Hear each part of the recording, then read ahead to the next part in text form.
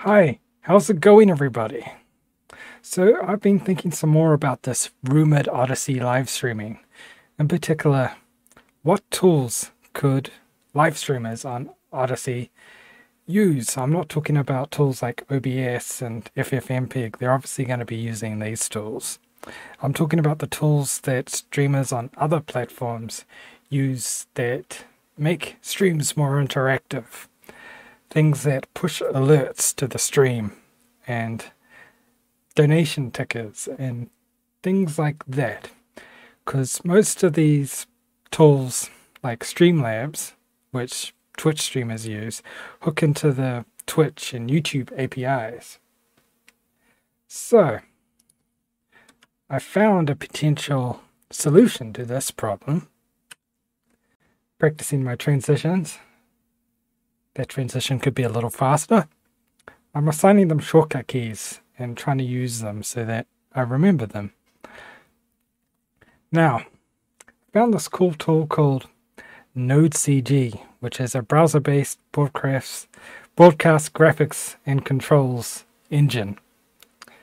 So basically you would have a dashboard and a graphics file which you would assign as a OBS source, as a browser source in OBS.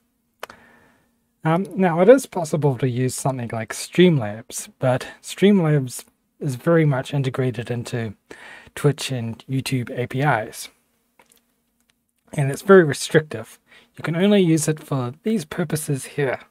And as for the donations, it only accepts, a few fiat currencies like US dollars. Now I think it's generally a bad thing to assign a US dollar amount to a gift someone gave you, like converting LBC to USD. If someone gave you a Pepsi, you wouldn't say, "Oh, thanks, $2." You wouldn't do that. It's kind of rude, right? I mean, now I do have this script here which does exactly that. So this script uses the Streamlabs API.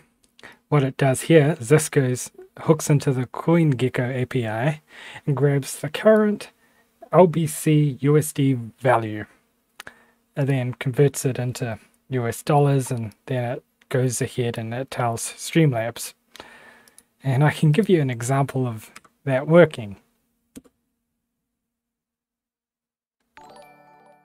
See that? Converted it into US dollars. But that isn't ideal. So what we need to start doing is start creating tools for Odysee live streamers. And NodeCG bundles, I think, is a good way to start creating things for them.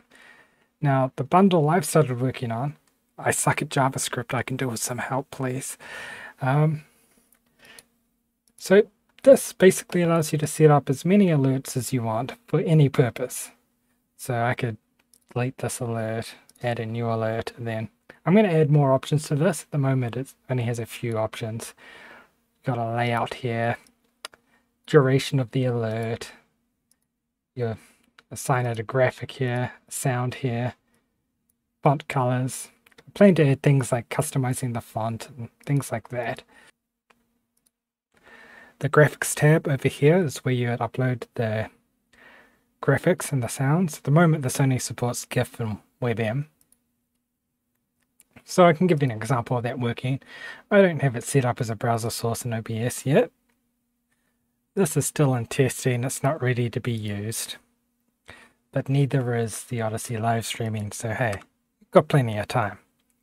So I made this hook into the REST API, so we can just use curl to activate an alert. So basically here we'd tell it which alert. That's why you give each alert a name. And you could, as I said, this bundle creates alerts for any purpose. So here we can, as you see, that works.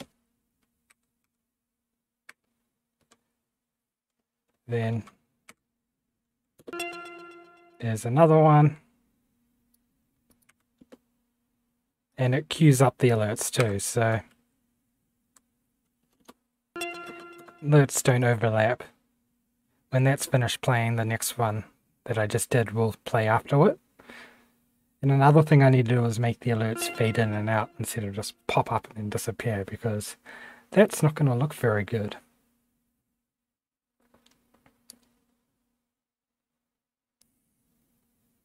So yeah, if you're good at JavaScript and you're very interested in the Odysee live streaming, this is one way you could potentially help out, even if you don't intend on live streaming yourself.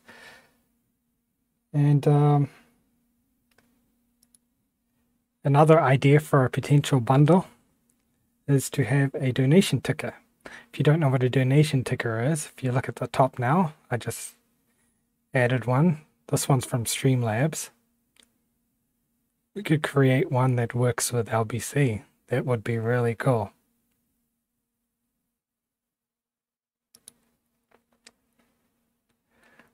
So yeah, how these alerts will be activated is basically by a bot which plugs into the Odysee chat. We don't know what chat system Odysee live streaming is using yet, so it's too soon to think about creating a bot for that.